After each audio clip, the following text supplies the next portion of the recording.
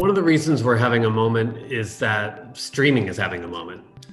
There's so much adoption of streaming as a new way to engage with television that the advertisers who are trying to reach those audiences who are making that change are favoring the streaming platforms, and Samsung Ads is one of those key streaming platforms. We saw a big acceleration in that adoption curve during the pandemic.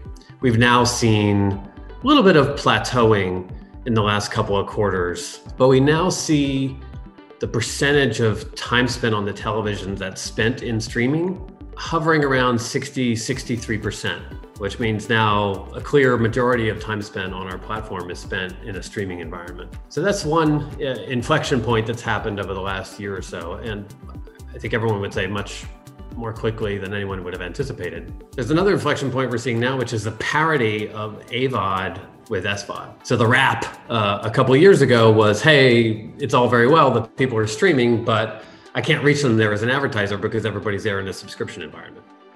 And we're now seeing that that's not true. In fact, I've just been processing our Q1 numbers with my team.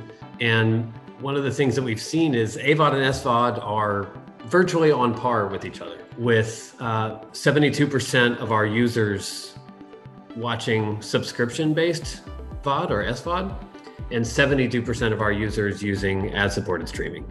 So SVOD and AVOD are now have the same reach on our platform. And we also see that SVOD and AVOD have reached parity in terms of time spent, which is a big surprise. About an hour and 20 minutes per day are spent in each format, AVOD and SVOD. So first we had the inflection point where streaming surpassed linear, and now we're having another inflection point where AVOD is caught up with SVOD. And what that means is that streaming has become a scalable ad environment for advertisers. And it connects to the smart TV.